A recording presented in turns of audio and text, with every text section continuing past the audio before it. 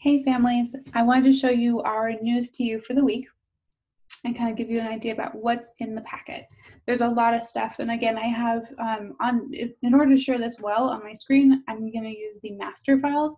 So there's going to be a lot of stuff that's not applicable because I didn't print it because it's just too much. There's a lot of material in here. So let me share my screen to you and show you what we've got. And then let's see here. There we go. Okay. So this is our news for this is actually for week 2. So what happens is every week they have a new article that they've written and a new thing that's going on. So we're gonna work with our week 2 packet for this. But what I want you to do is also apply the same thing to your week 1 packet. So for week 1, we had, or rather, the week of April 27th through May 1st, we have the article about Greta Thunberg and Earth Day, with a recipe about Swedish meatballs and a science experiment that is sorting living and non-living creatures. So what you'll see is that there is an article, like a thick news packet that's all about the news, and it includes a bunch of things in that. And then there's another packet that has a lot of worksheets that sort of relate to that news article. Okay, so we're going to go through a little bit of both of those things, just so you get a picture of how you can use it. So for instance, looking at next week's article, this is all about sharing happiness, and it'll go through the news. There'll be a couple of pages of news. This week, next week after May 4th, we will have a recipe that your family can try. I'd love to hear if you guys do try this. We've always wanted to cook at school, but of course, with all the different dietary restraints and restrictions, and then also just access to food and cooking facilities is very limited. So that's always been something we'd like to do, but we haven't been able to. So if you guys want to try this, we'd love to hear all about it, and I'll show you some of the ways that you can share that with us. This recipe tells you exactly how to do it with the visuals as well. There's a dreadful knock-knock joke that no one knows, but knows, like, it's not really funny, it's just dreadful. So we try to have the kids understand and practice, like laughing when you're supposed to laugh. And so we go through like the knock-knock, like, okay, it's a knock-knock joke. Okay, then the joke is delivered, and then we say, ah, ha, ha, ha, ha, and we practice laughing. And you can make it as silly as you want to. And then there's a little comprehension question at the end, some little super easy, what do you like, and some of our keywords, right? Then you'll also see that there is a communication board involved. And so this is another tool that you can use to help your student share what they thought about or what they learned about and read about in these different articles, right? And then we have some worksheets. So for instance, you'll have a coloring and labeling worksheet. There's a matching worksheet, and those should be pretty familiar. I think I put in word definitions because I thought that would be a fairly simple one. In some cases, yes, and in some cases, no. So for the week of the Greta Thunberg article, it is a little bit abstract, and so it might be easier to use it as like a following directions one where you've pre-cut, cut out the different icons at the bottom, and then tell your student to find the icon for law, find the icon for protect or something like that, or earth, and then help them to put it on the number 1, like put it in the first space kind of a thing. And that would probably be a good way to go. And then let's see. I think we have in this week, we do have a following directions one. So we want you to help your student to try to describe what they see in the picture. So in picture number 1, I see a boy, I see number 1, and I see a bear. And then in the truest form of implementation with this worksheet, you would have them like help you, like either you've read the sentence to them, or they read the sentence themselves if that's in their capacity, and then they would mark off the correct one. If you can get them to just say what they see in that picture, I think that's a huge score. So push it as far as you see fit, but know that you can always scale back and you don't have to use the whole right side of that paper. Let's see, we did do beginning sounds. That's pretty traditional. At the very bottom, they have a key, and then they're not in order. just to make it a little tricky, but you can totally, this one's a little bit simpler. The other one's a little tricky. So if anyone has some trouble, just let me know and I'll help you figure out which one goes where. But usually sort of like, you know, process of elimination is a good way to go if those icons are too out there. Then we had our tracing letters, tracing words that were related to the story. And we did a cut and paste matching activity. We've got that in there. And there is a maze, which might or might not be appropriate for some kids. It might be a little too tricky. And then I think for some students, there was punctuation. There's a punctuation sheet.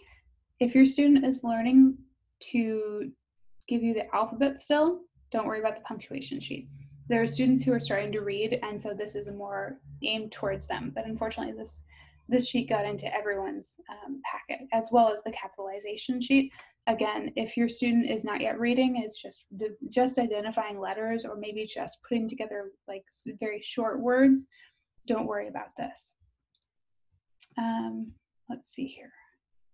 I believe there's a dot to dot. It's all counting by one. So again, this is a great opportunity to count, to use your sign language supports, to practice verbalizing those letters, or sorry, numbers. Oh, can you tell it's the end of the day? Oh my gosh.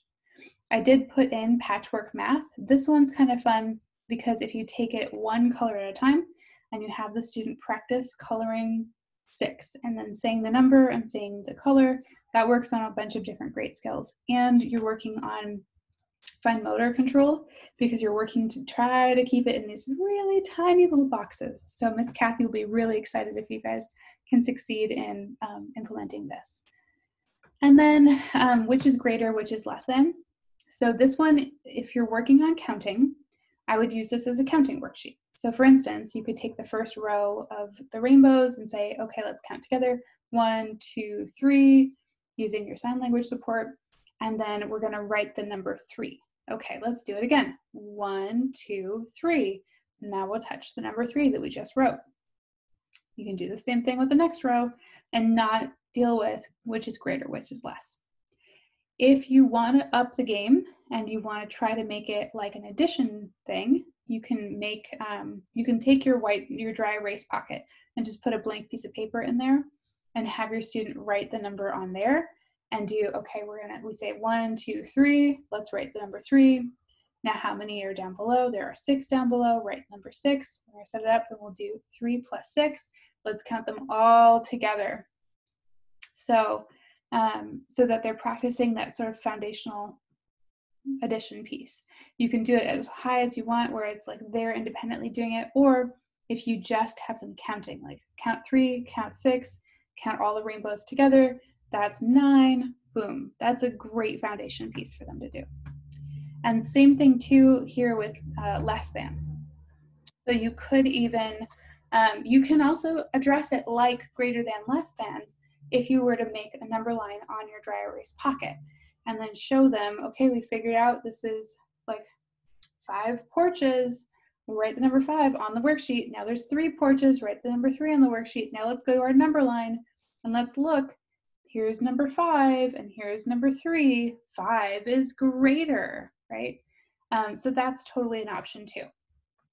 And then, and again too, you could always make it into a subtraction one, but I would not give them a situation where you've got 4 as the number of, like as the primary number, and then you've got like 6 down below or something like that, because they wouldn't know what to do with that. So you'd have to do a little bit of playing with this. I did put in what goes next. So that's a nice pattern one. That's another great math skill. Word problems similar to, you could have it be counting, count 4, count 1. You could do it as a word problem. You could do it as a counting all together kind of thing. So it's count 4, count 1, count all together, it's 5. That's totally appropriate. For some students, I did put in as a separate packet the time sheets, because I know some kids really are loving the time. Let's see here. And we did do recipes. So In the event that you elect to do these recipes, either the Swedish meatballs or the rainbow fruit salad, one of the opportunities you have to engage with this is to have your student help you in the kitchen to create the shopping list. So this is the shopping list page. It tells you exactly what you need, and then you can have the student cut and paste into the have or the need columns. And additionally, if you decide that you don't want to do this recipe, you can just cut off the top and have the student help you with writing in, or like maybe hand over hand, you guys can write in what you need to get at the grocery store in order to make another recipe that you choose to do. And that way your student has some more engagement in the whole process of grocery shopping. And then you could always say like, okay, well, we're at the grocery store and we need a jar of sauce. We're at the jar of sauce. Pick up one jar of sauce, and then they have to go get it from the shelf. And then 2, there's a recipe review. So this is really cool. Like, after you guys have made it, you've tried it, what do you think? Write the name of the recipe, who was it reviewed by, and then what was in it, how did it taste, was it easy to make, what do you think it was healthy, that kind of stuff. And then the last thing in here is our science page. For the week of April 27 through May 1, it is a sorting activity of living versus non-living things. For the following week, it's a walking rainbow. So this is something that you would set up in your home using some pretty common items. So if you guys tried to do this, I'm really excited to hear all about it and how it worked for you and your student. If they thought it was a cool project, that kind of thing, let me know. But this is great because it gives you like the parent page, all the different description. Then here's like the shorter version for kids. And then they have to do a hypothesis. Here's how you set up the experiment itself. And then, and it gives you step-by-step the whole way through. Here's how you organize your data with questions. And then after that, it's finding your conclusion. And then there's, I don't think I've included the artwork, which is too bad, but we have so much artwork right now for you guys with the butterflies. So that's it. So, so I hope that's enough work. I felt like we had sent home a lot of work in the beginning, this first week, for the week of April 27 through May 1. And so if there's too much, you can always spill it over into the next week. However, if you find that you are just knocking all of it out and you're like, oh, I need more, just let me know. I'm happy to help whatever way that is, whatever way that manifests for your family. There's no judgment. I don't have time for that kind of stuff. I just want to find solutions for you guys. So everyone can have a good, happy time and as meaningful of an experience as we possibly can.